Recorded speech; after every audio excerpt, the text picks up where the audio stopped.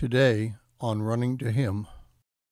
It's time we started honoring those in church who never see any honor. Today's reading is 1 Corinthians chapter 12, verses 19 through 31, and we'll concentrate on verses 22 through 26. 1 Corinthians 12, 22 through 26 says, "On the contrary, it is much truer that the members of the body which seem to be weaker are necessary, and those members of the body which we deem less honorable, on those we bestow more abundant honor, and our less presentable members become much more presentable, whereas our more presentable members have no need of it.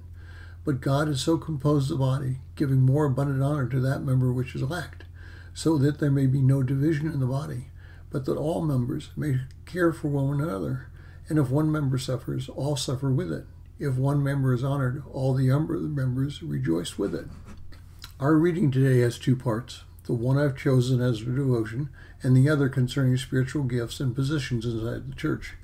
As spiritual gifts will be seen in chapters 13 through 14, I'd like to address who we are in church and where we fail to recognize the right people in the church.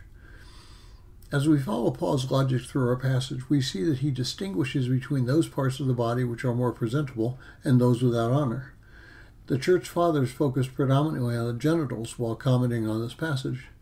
Ambrose Aster, who wrote between 366 and 384 AD, added a short comment about the feet needing to be covered, but I'd like to look at it another way. I think parts of our bodies are unseen and are treated very badly. It seems that we not only disregard them, but we also treat them with complete disrespect. For example, the stomach and the bowels are not the most pleasant things to look at, yet without them we could not exist.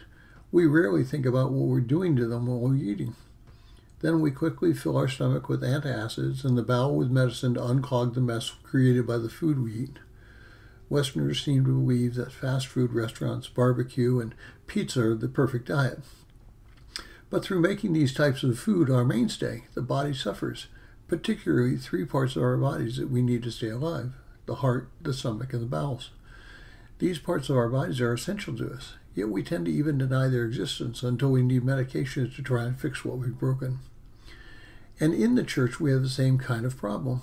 We honor those who stand before us each Sunday and praise the church staff, but we tend to disregard those workers who volunteer or who are poorly paid, working day in and day out to keep the gears of the church running correctly. When was the last time the cleaning staff was gathered in front of the church being praised and honored with a large bonus? The pastor and staff are regularly praised and at times receive those bonuses, but their glory comes every week.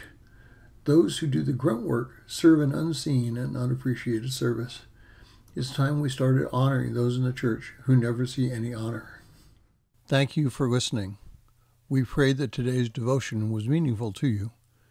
We would love to hear from you. You can use either Facebook or YouTube to like, subscribe, share, and tell others about us. If you would like to contact us, you can reach me at phineasjacobus@runningtohim.net.